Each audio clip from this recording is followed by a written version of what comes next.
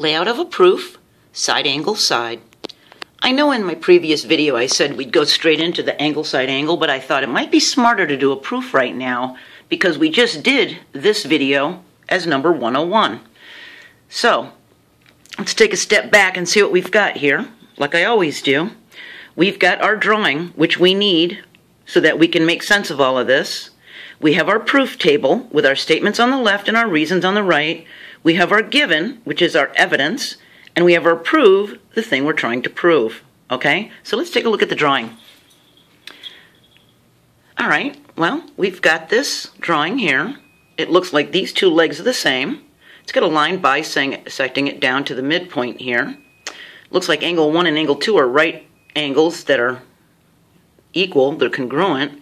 Kind of looks like these are congruent too, doesn't it? And these are congruent because this bisects it as perpendicular, doesn't it? All right, well, let's see what we've got here. This is the evidence and the information that was given to us.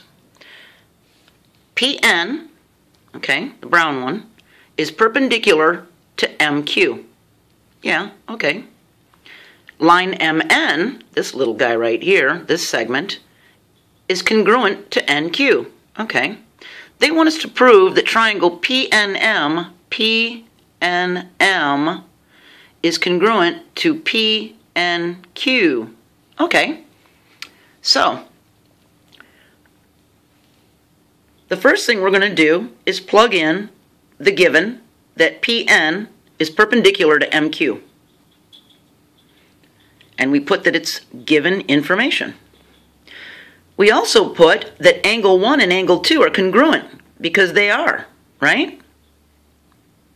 Our reasoning is if two lines are perpendicular, they meet to form congruent adjacent angles.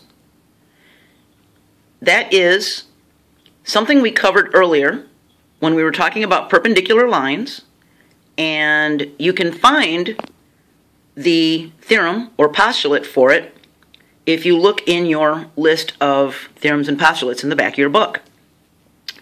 But it's legitimate. So, because we know if two lines are perpendicular, they form to meet adjacent angles, we can now say that line MN, this little guy, is congruent to NQ. That's given. Okay? PN, this guy, is congruent to PN. How can we say that one line is congruent to another line? Well, look at this. When you're trying to prove two triangles are congruent and they share a common side, the statement PN is congruent to PN is allowed and justified because of the reflexive property of congruence. We just covered that before. Sometimes it's called the identity property, okay? So, we can say that PN is congruent to PN because they share it. If these were pulled apart, then, and this was PN and the other one was XY, we would be able to say they were congruent, okay? So we use the reflexive property of congruence. And if you look, in step 3, we used MN, and in step 4 we used PN, and they both, MN and PN, both include angle 1.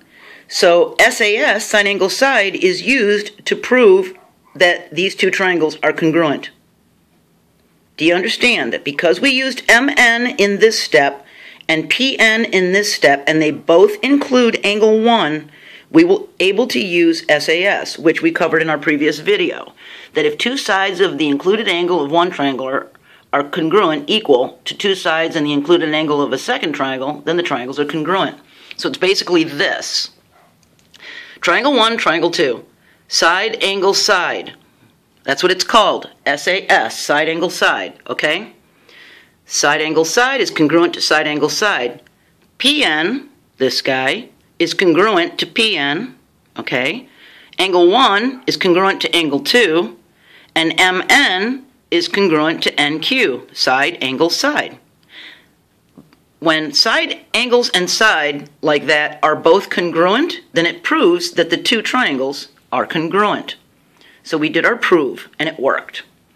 So, I'm going to do one more layout of a proof for side angle side, just to drill the point home so that you can totally understand, and I'll use this angle and that angle on the outside. Okay? See you next video.